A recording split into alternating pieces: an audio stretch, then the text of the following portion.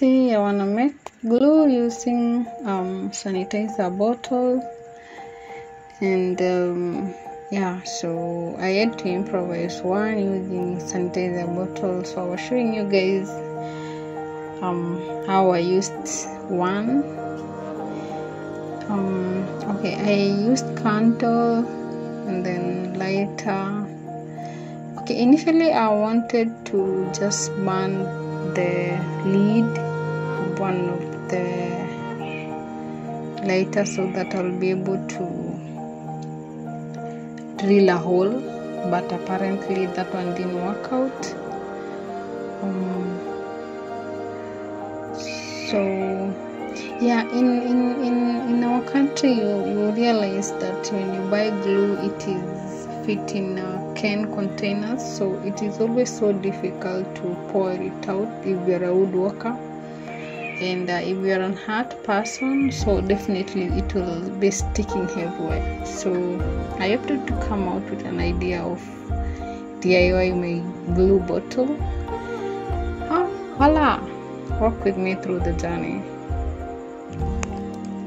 So once you burn the lid, you just make sure you hold something on top so that it won't burn you. I tried to use my hands than like how my fingers were itching because it got burnt a bit. And once I was having my idea, and then I was wondering which glue should I stick with the lid, with the sharp part. So the sharp part is new. There is some glue which I bought, they're nail free, so they have that sharp part which I use. So once I improvised my container, then like I didn't throw that part when I was opening the nail free. So that's what I wanted to improvise here. But in your place you can get something that is suitable for you. For me, I saw that is what is working on my side, and that is what I opted to use. So initially I burned that, so I opted that it will just stick to the cover, but it didn't. So I opted to use super glue, hold it for some time, then expose it to the heat, and voila, I got mine. So later on I opted to use the sanitizer container by just cutting it out, and then I stick with nail free glue. Actually, nail free glue is the one I used to stick the sanitizer container, and voila, there you have it. So I am so fascinated by this idea. It is so beautiful, very much. So that is a sample of so this is how I cut my sanitizer container. You see that so it was so difficult to remove, so I had to cut it off. And then after cutting it off, then I insert from inside out, and then I apply nail free glue. That's why I have two lids, the one for the nail free, which is the lid, the lid for the closed cup for the sanitizer, and the one now for the normal water bottle. Yeah, so the nail free glue are available. Check my Dita Weight Instagram account and order yours there. Yeah, so when I was buying these glue bottles, I was told there are several types. So the first one, small ones, you see, I was told those are low quality. Then I was told the pond one is good quality. So I opted to separate them, since I had several small ones. So I had a clean hand sanitizer container. I opted to pour it in one container. Then the pond one I used to pour in the big clean hand sanitizer. Yeah, so pouring glue into the bottle is tricky. So I wanted initially to use a syringe, but it was difficult. So you pour the glue to the cup, and then you squeeze out the air. So once you release the air, voila, the glue goes direct to the container. It was fun doing it, and I hope you will do it on your hand. So I keep squeezing it. Finally the glue is inside, so I didn't want to pour all of it inside because I didn't want to use all of it, so I had to wipe it clean so that when I'm opening it will be easy to open. And then I seal that container, and then I fill the one for hand wash. So this one for hand wash I had to use now the several glues which I had. Of course I had to mix different types because I had many different pending containers and the glue was still inside. So it was not useful since it was going into waste when I will be using it. So I already prepped one wood that once I was cutting it, it splits into two, so I opted to use it for this DIY to show you how it is so awesome and fascinating to use a glue bottle than the normal brush and using my fingers to get glue out of the bottle. So yeah, so I had to combine glue from various companies into hand wash bottle, so that I know that quality maybe I can use on a different project, but when I'm trying to join big items, then I will use the other one. So probably I'll stick to one glue at the end of the day, but for now, since I had remaining glue, I had to use those ones first, clear my pending stock. So that is what I did basically. And those empty containers that I'm using there, I'm going to show you another project that I will use.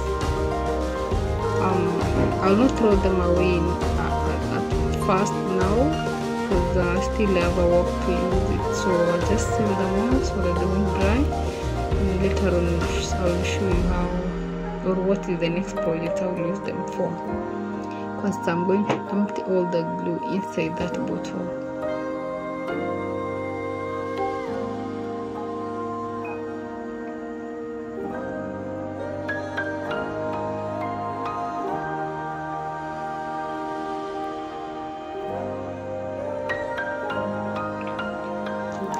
So actually when I was emptying this small several types of glue containers, I realized their viscosity is different because they are from different companies. Even opening them was something so tricky. Like these ones actually almost make my fingers painful because it was so difficult to open. And then I realized some was almost drying on the edges, so it was also a bit difficult to get them off, but I tried my best since I needed to use that glue, so I needed to empty the containers. So okay, I will just say maybe it is always good maybe you stick to one or two companies. So since I was also a beginner in doing woodwork, so I had to buy several of them, but now I'm actually sticking to one because I'm already see the result of how it worked. So yeah, so having a glue container is so awesome. It makes your glue work easier, very pretty and straight. Yeah, and also having a glue brush. So for me, I opted to use silicone. I'm sure in my other projects you'll both see how I use my silicone brush, because once it is dried, you just peel it off, and it is so simple to use and peel off. Yeah, so I had to mix all the glue in one container because it was just small pending glue in several glue containers I had. Because once you just use the glue, it is so difficult to clear, but now with the glue container, you just squeeze out until it is finished. So when I was pouring glue to this hand wash container, it was so easy to pour it down because these types of glue mixture was having a different viscosity, so some were thick, some were so easy to flow, so that's why I didn't have to suck out air first. Yeah, so in various countries you find when they sell glue with the glue container, but apparently in my country you just have to buy glue, then improvise your own, or just use a spoon to scoop the glue. So this is a wood I had prepped earlier to use it and show you how it is so awesome to use your wood glue container. See how that line is so neat and awesome, very great to have it. And so this is actually my best love container.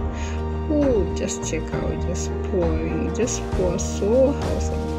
And I'm so happy with what the idea I did, of the item I just built. I'm so proud of myself because it makes my work so easier, and also it is economical. It saves a lot of wood from getting to waste or sticking with the container, or maybe yeah, it's just basically so economical and easy to cook. So thank you for sticking around. I hope you will create your own using available containers, but make sure when you are making your own you use airtight containers so that the glue will not dry up, because once the glue dry up it will not come out, so you'll be doing a waste yourself. I'm so glad I was able to do something practical, and throughout my project you'll be able to see how I use these glue containers, because they were so of great help. I'm happy you're around, and thank you for watching. Please subscribe, turn on notification bell, and give me a comment. What do you think?